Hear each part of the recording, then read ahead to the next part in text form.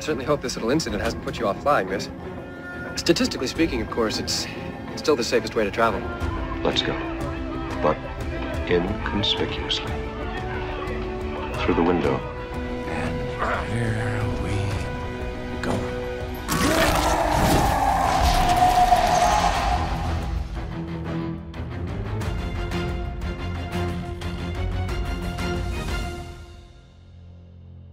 What is up, everyone? Welcome to DC Standom, your guided tour of the DC multiverse. It's been a while, but I'm your host, Mike Cicchini, the editor-in-chief of Den of Geek.com. And each week, I'm bringing you discussions with writers, artists, actors, and experts, covering everything from DC Comics to the movies and TV that make up the DCU.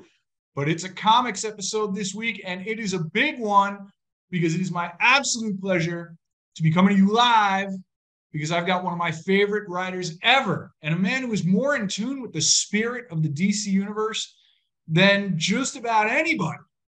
I've got Mr. Mark Waid here with us live today. Mark, say hello to everybody. Good evening, sir. How are you this evening? Great to see you. I've been reading your books for as long as I can remember. This is the first time we've ever spoken, so I'm just thrilled to have you here. I'm happy to be here. The first issue of Mark and artist Dan Mora's new Shazam series is out today. And folks, I said I wasn't going to say this, but I'm going to say it anyway. It is the single best Shazam comic in about 25 years or more, so you should definitely pick it up. Waid and Mora's ongoing Batman Superman World's Finest series is pretty much the platonic ideal of what you want from DC superheroes as well. And we're going to talk about all of it today, as well as some exciting new projects on the horizon. Right, Mark? Am I right in saying all this? That is correct, sir. All right, good. But before we get into all this good stuff, you should know that this episode of DC Standom is presented by DC's Justice League Cosmic Chaos. Outright Games and Warner Brothers are calling DC fans of all ages to unite against chaos in the all-new open-world action-adventure game, DC's Justice League Cosmic Chaos. Designed to be fun for the whole family, you can play as Batman, Superman, or Wonder Woman to battle the mischievous Mr. Mxyzptlk, who has summoned Starro the Conqueror and other supervillains to keep the Justice League busy while he becomes the new self-appointed mayor of Happy Harbor. There's other DC heroes in this one too. Players can also interact with Justice League members like Green Lantern, Cyborg, The Flash, and Aquaman, who all make cameos throughout the game. You can enjoy DC's Justice League Cosmic Chaos with friends and family in two-player instant action couch co-op to engage with the exciting and hilarious gameplay. Justice League Cosmic Chaos is available to play now on PlayStation 4, PlayStation 5, Nintendo Switch, Xbox One, Xbox XS, and Steam. For more information, head to outrightgames.com and follow Outright Games on Twitter, Instagram, and TikTok for all the latest updates and information on Justice League Cosmic Chaos. And yes, video games are a blast, but let's talk about some comics, shall we? Mark, I feel like we should start with Shazam because it's out today. Yeah. It's the first issue, and it's a pretty momentous one. I personally can't really say enough good things about this, but I feel like you've had a Shazam story in you for a long time that you've wanted to tell. Why don't you tell us how this came about and how bringing Dan Mora onto this book came about too? It's been, a bucket list item forever. I've not had a story in my back pocket, but I've had some concepts and I've had some thoughts about Billy, who he is, how he works, and the family and so forth. And editor Paul Kaminsky knew this and suggested some time ago that Dan and I might want to do a little side project here or there. Maybe, and it's basically, we were just doing it off the books. And it's kind of, we'll use these pages somewhere down the road. And then at some point, with the success of World's Finest, I guess, they realized they had something here. And Dan was great enough to sign on board for a full-time second book because he's that fast. He can do 2 books a month. And his interpretation of that character is so amazing. It's so good. And, we're going to talk about Dan a lot today because as we should. Yes. It's so funny how his style walks the line between, it doesn't feel like he's doing whimsy, even as there's like whimsical elements in this story, just as World's Finest, when there are horrific elements or surreal elements, they are disturbing, but the rest of the time it is this very straightforward, heroic book. And just as like Superman looks like a leading man in World's Finest, the Captain looks kind of like rosy cheeked and like this character looked for so many decades in the past. I can't believe how faithful Dan is to the spirit of the character and the look of the character. One of the things no one has noticed except me is on that first issue cover, he's bursting out of pages of Shazam from years of old.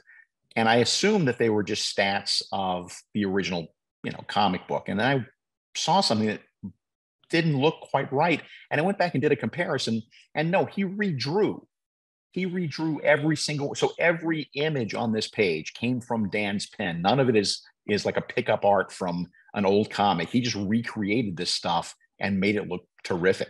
He has a way of being able to draw anything from any period in DC history and make it look contemporary and make it look modern. And that is the secret of all of this. He is the secret sauce. I can't believe that he drew all of those background images. I just assumed they were, that they were reprints or whatever. Like, that's unbelievable. Yeah, I did too. And then I saw one of the panels and I thought, well, that's not right. Kid Eternity's in that panel. Why is there that come from? So I went and found that panel for him. And I'm still looking for one of the other panels on the page. I'll find it eventually one of these days. This has a very classic Shazam feel to it. I do feel, look, there have been good Shazam comics pretty much always, okay? But I feel like so many modern Shazam stories have struggled with the essence of the character. This just leans into it. There's like no apologies whatsoever for what kind of you feel that spirit of the character is. So what do you think makes up an essential Shazam story? Like, what were the bits that you knew you had to get into this book? Just the general tongue-in-cheek nature of it and being unafraid to commit to the whimsy of it. And the fact that it can be a funny book as well as we'll see in this issue and coming issues coming up, a very startling and very shocking book too.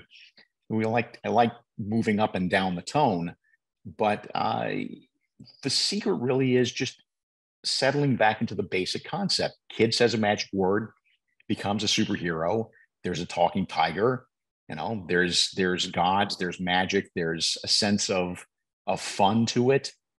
And I understand why so many people in the past 20, 30 years have been afraid of leaning into that, because nothing in the comics market suggests that there is a place for this.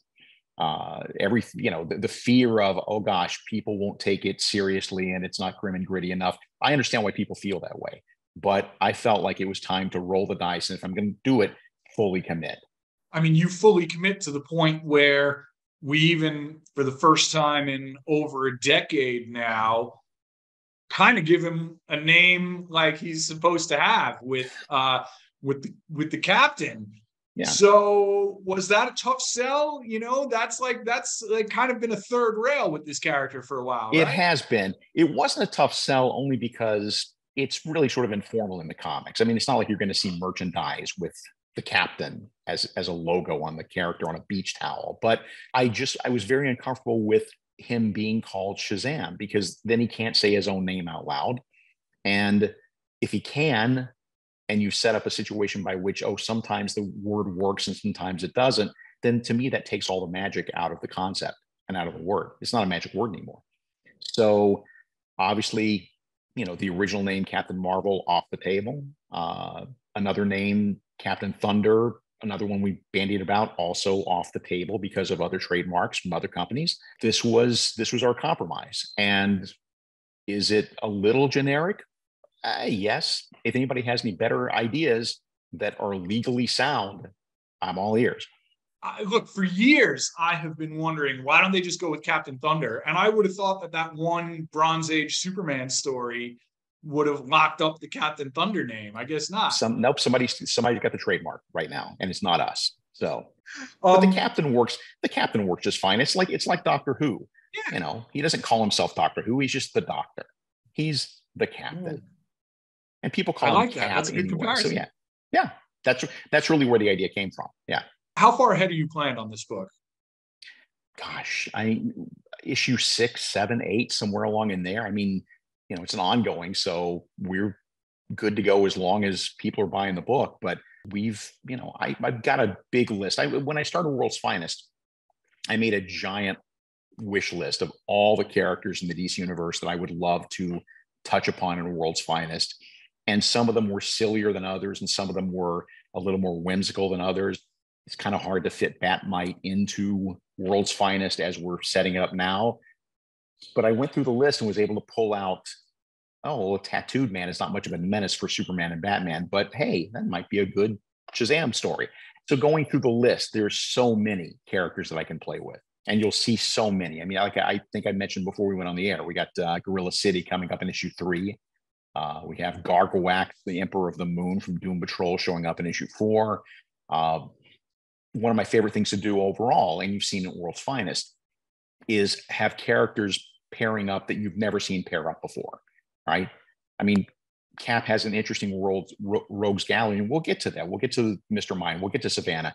But right now, I'm really interested in, okay, what is it like to have him fight, you know, Luther or whatever? So, you know, some character that we don't normally see him fight. Well, folks, that is it for this week's DC Standom. We will be back soon, I promise. I don't know that we'll have a guest as cool as Mark Waid, but I'll see what I can do.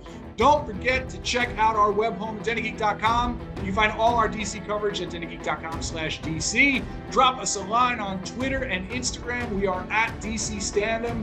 Let us know what you want to hear about in upcoming episodes. Give us a follow. You know the drill. And thanks again to our sponsor, Outright Games and Justice League Cosmic Chaos.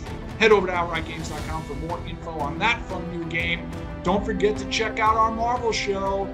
This Friday, we're doing a live stream about the amazing Guardians of the Galaxy Volume 3. And I think that's it for this episode. This has been DC Standom on the Den of Geek Network. Until next time, remember, folks, we stand together.